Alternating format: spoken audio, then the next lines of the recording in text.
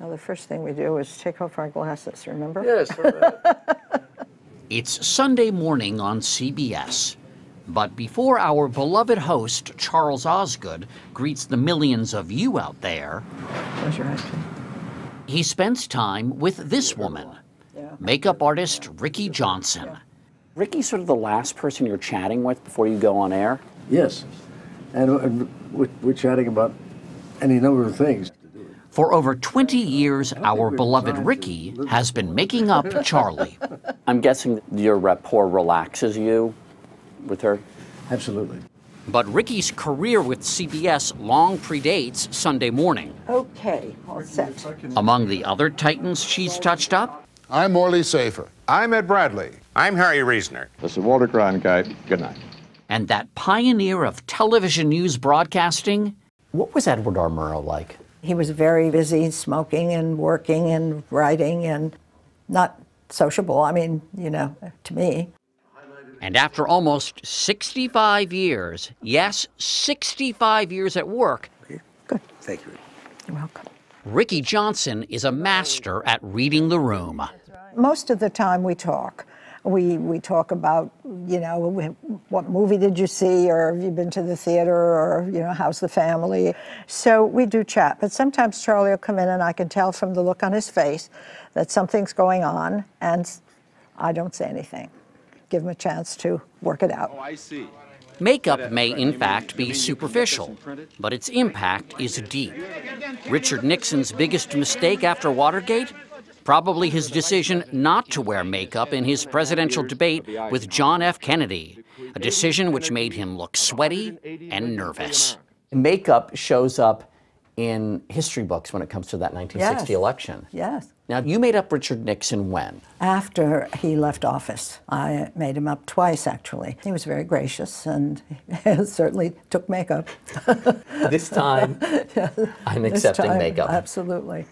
Florence Riccobono began working in TV right around when TV began. An art school graduate and aspiring actress, Riccie, she got the nickname in college, got her start doing makeup on Sid Caesar's Your Show of Shows and The Milton Berle Show. And a show like that was watched by millions of people. Yes.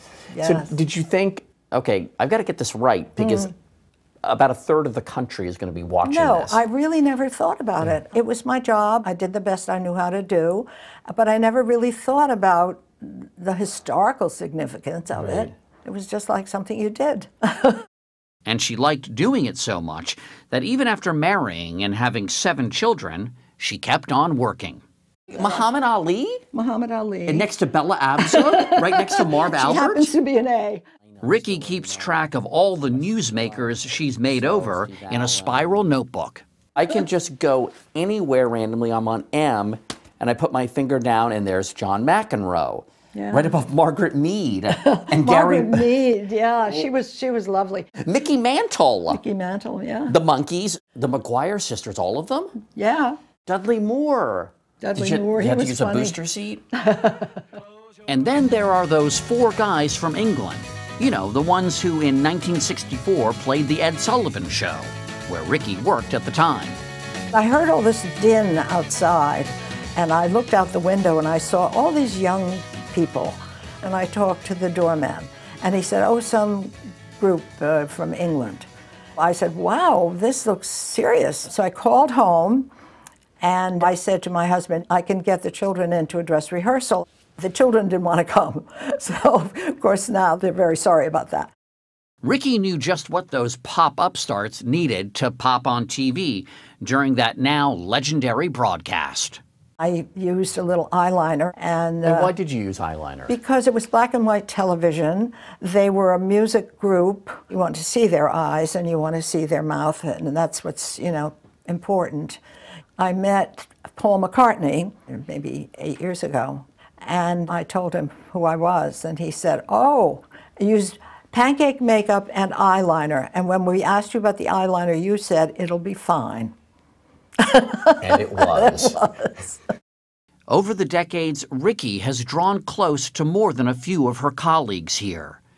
friendships that mattered dearly after her husband Jay passed away in 1999.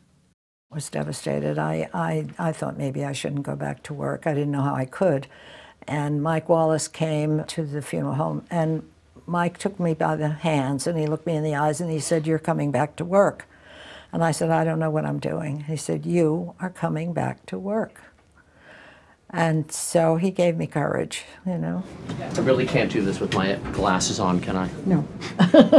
It wouldn't be right to end this tribute without pointing out that Riccie Johnson, the woman who's made thousands of other people look good, looks pretty damn great herself.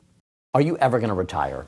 I don't know, Mo. I love what I do. I work with the top people in the industry, and they still like what I would do. So should I just sit here and read a book?